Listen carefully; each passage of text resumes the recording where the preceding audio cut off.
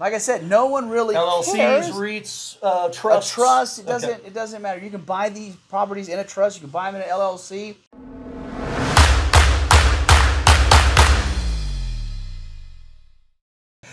Hey guys, Chris Peshek, broker associate of Peshek Properties here.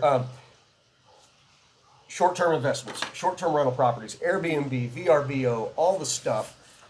If you're thinking about it, this is the right channel. This is the right set of videos, especially if you're thinking about it in Central Texas, because that's where I service. But this series of videos is all about explaining to you, top to bottom, front to back, what does it look like to buy a short-term rental? What does it look like to get financing on it or go cash? What does it look like to manage one, invest in one, buy one, sell one? That's what this is all about. This is the second in this series of videos. I'm here with my good buddy Chris Motal. He is a mortgage broker at Palm Lending and owner in Palm Lending. Financier at Palm Lending. It's a French word. And the reason he's on this video is because he specializes in short-term investment properties. All right, man. Last time we talked about what it looks like to get a loan, how it's progressed over the years. So in that last video, you talked about how now you've got an option. These are commercial loans now. Yep. Well, you don't have to do a commercial loan, but that's probably the best way to do these. Yep. And you've got options, 20, 25, 30% down. Right. Okay. So let's jump into why would somebody choose 20? Does somebody have the opportunity to choose 20? Why would somebody put 30% down if they can get by with 20? So, I mean, jump into it, man. So, great question. You know, everyone seems to put as least amount of money down into their investment as they possibly can. I understand leverage, that. Right? Leverage, right? So, I get that. However, what I will say is there's different rules at 20, and there's different from 20 to 25, and then 30%. Okay. So, let me just, like the cat's meow is 30% down, and why it is, or the cat's pajamas, I can't remember the saying. Both of them. Whatever. So it's still 30% down. What that means is the bank doesn't care. The investors don't care, right? And the bank here, let's pause there for a second. Okay. This isn't JP Morgan. This isn't Wells Fargo. No, these are mostly private equity firms, right? So this is, it is an investment institution. And they're there to make money. They're there to make money, absolutely. And that's why these rules exist. That's why these rules exist. They care about the asset, which is the property, and that's what they're most concerned and focused on. Yep. You put 30% in, they look at it as, hey, look, we don't have any risk at this point, right? Because you default, even if the market drops 10, 15%, they can sell that property and they're break even. And they're okay. They're plus breaking the money even. you've put down. That's right. So 30% for them is like, you can do whatever you want. I don't really care, right? Yep. As long as the asset obviously is valued at what you're buying it for, right?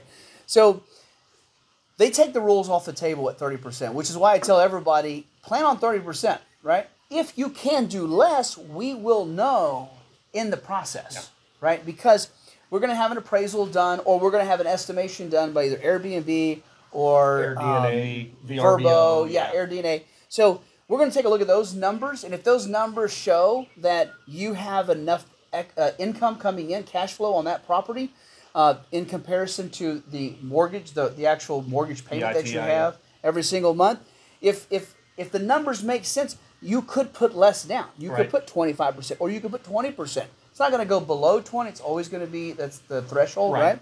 But so it is an opportunity. But if you go in, it's kind of like going to Starbucks, right? If you know you're going to get a mocha frappuccino, right? I have no idea how much those cost, but I'm going to guess it's a lot more than my $3 black coffee that I normally get, right? But anyways, let's just say that's a $7 product.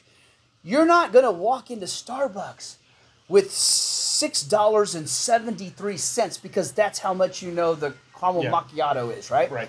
You're going to walk in with a $10 bill, right? Or your card. Yeah, exactly. That has more than $10 on it, right? And that's how you should approach this in the same mindset. And then if they're running a sale, awesome. Great. Yeah. If it's less than what I thought, great, right? Come in with 30% down, plan on that, prepare for that. If it's 25, great. If it's 20, great. Okay. So what? Easy enough. On the next. Okay. So from that perspective, we're gonna plan on 30% down. Okay. What do I need to do? I want to buy $1 million property in Dripping Springs. Okay. Okay. Yep. What do I do when I call you? So what do I need? Honestly, it's a simple application. Yep. It's not even close to the applications that we have seen over the years where they ask you for everything, right? And then they're still asking you for documents up until closing? Yeah.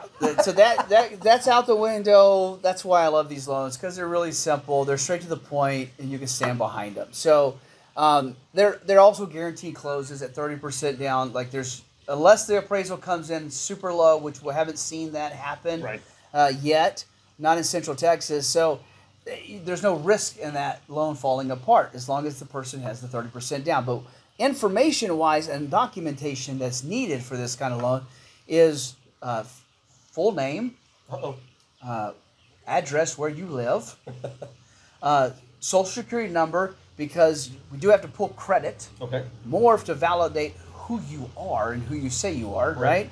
A copy of your driver's license to validate that you are who you say you are, okay? And then a bank statement that shows us where the money is coming from. Yeah. It doesn't matter whose name the bank statement is in. It doesn't even have to be your own. Like I said, no one really cares. LLCs, REITs, trusts. A trust, it doesn't matter. You can buy these properties in a trust. You can buy them in an LLC. The LLC does not require credit. You don't. It doesn't really require much besides that. Bank statement, driver's license. No, we have to run credit. Oh, you'd have to run credit score. We do have to run credit, but we're not looking. There's no debt to income. There's no income documentation. Yeah. Okay. So at the end of the day, the credit score, whatever number comes in on the credit score, that we're going to use that for the pricing, if you will, or whatever your rate. Yeah. Okay. But for the most part, as long as it's above a threshold, a credit score threshold, which is like 680. Okay. It doesn't matter if you have an 880 credit score or a 685. It's going to be the same rate, because it's more. The credit pool is more about validating that you exist. Right. Okay. And if they have to come after you, at least they know who you are. Right. But that's pretty much it, because the pricing is pretty much the same. Okay. In terms of the rates is what I'm talking about. Got you. And then at that point, you need an address and a physical description of the property, and that's where the verification of for pre-approval, no. Oh, right. Right. But yeah, once we have an address and a contract that you're buying the property, we plug that in the system. We will, depending on the property's location, if it's have a history of rental history.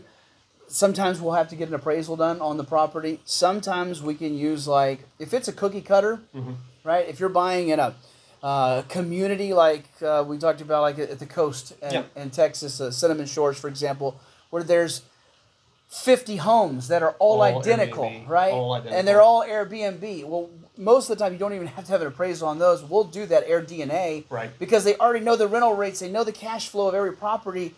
It's not like it's a one-off. It's the only house on that street in that neighborhood with a Gulf view. It's not that unique. Sorry, but but no, I mean, I see what you're saying. Yeah. So from the bank's perspective, from the lender's perspective, it's like, we'll do this. Yeah. It's easy because the date is out. Yeah. So why do it again? There you go. So they're super easy. They take a couple weeks to close. They're usually under 3 weeks, yeah. Basically, you're waiting on title to do their stuff. Yeah, it's a little title work. Okay.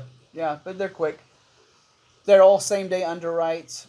Okay. We don't have to worry about a lot of stuff. But I always tell people, just give 2 or 3 weeks just to kind of get through everything, get through the minutia of the process, right? Yeah, and don't be stressed about it and set a crazy 5-day close date. Why would you do that? If you're buying it, you're buying it. You're buying it, yeah. So let me ask you this, and this goes along the same thing, because in the last video we talked about traditional loans.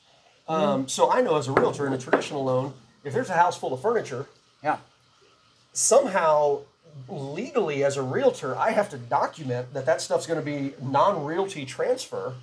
Does any of that stuff, are you worried about any of that on these loans? No. So if it's full of furniture, you're buying a business. Yeah. Okay. And most of the time they convey, right? Yeah, exactly. Especially if you're buying an existing short term. Yeah, exactly. You may not want it all, but yeah. And that's and most people that are buying short-term rentals that we come in contact with typically are going to buy properties that are already short-term rentals. Yeah, yeah. Or if they're not, they're going to ask for the furniture and everything that's inside the house to convey non-personal items. So got you. Because they don't want to go buy couches and Dining room tables. Yeah, trust me, you don't want that. That's a pain in the butt. I'm telling you from experience, guy. That's a pain in the butt to buy an empty house and fill it. Yeah. Holy cow. Yeah. All right. Well, cool. Let's wrap this one up. Guys, what are we doing on the... Oh, next one we're talking about an equity game. Yeah.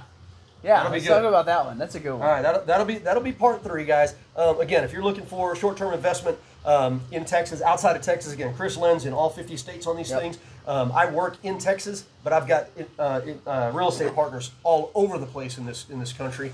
Some out of country too, actually. I've got investment partners in Cabo, which is kind of cool. That's cool. So yeah, if you're looking to do a short-term, give me a call. I'll put you in contact with Chris, or give Chris a call and put you in contact with me. If it's out of state, obviously you stay with him. I'll refer you out to somebody else. Life's grand.